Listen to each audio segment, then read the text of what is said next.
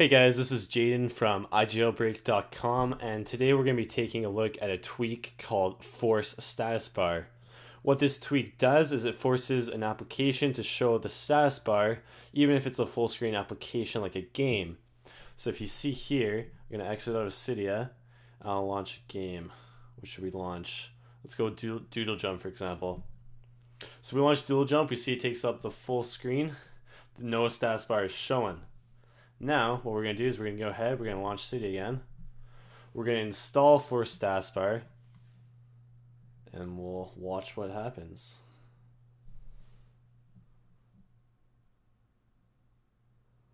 So ForceStatusBar is installed. We're going to restart Springboard. This is going to take us back to the lock screen. And the next time we launch an application, we should see the status bar. So we'll go back, go into Quick Games, Doodle Jump. You'll see that Doodle Jump actually shows the status bar now. And what's kind of nice about the show status bar tweak is it doesn't make the status bar one solid color, it makes it transparent. So as you can see here, as the spaceship's moving around, it dips into the status bar and you can see that.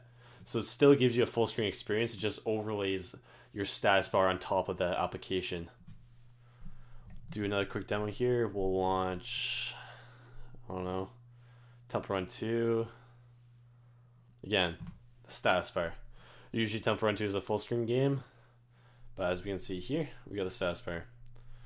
If we play here, you'll see that stays the whole time that we play the game. So guys, that was the ForceStatusBar Cydia tweak. It's available for free in the Big Boss repo. It obviously requires a jailbroken device, and it was made by Petrich, who's a well-known jailbreak developer. Make sure you head on over to iJailbreak.com for the latest tweak reviews and tech news.